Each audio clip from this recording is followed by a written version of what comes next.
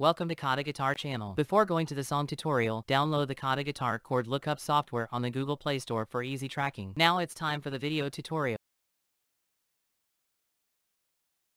Hi everyone, today I will say how to play guitar KhaTo Guitar by Mckenna.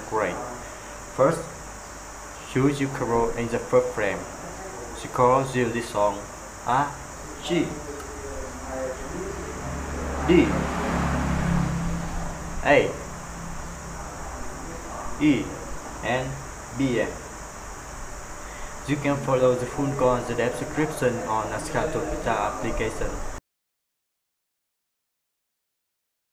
The first and pre-chorus, you play down, down, down, down, down, up, up, down, down, down, up, down, down, down, down, down, down, down, up, down, down, down, up.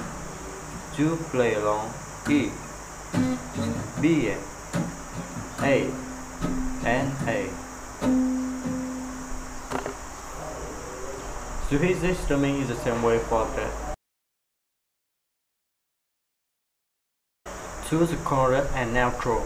You play down, down, up, up, down, up, down, down, up, down, down, up, down, down, down, down, down, up, down, down, down, up. You play long G, D,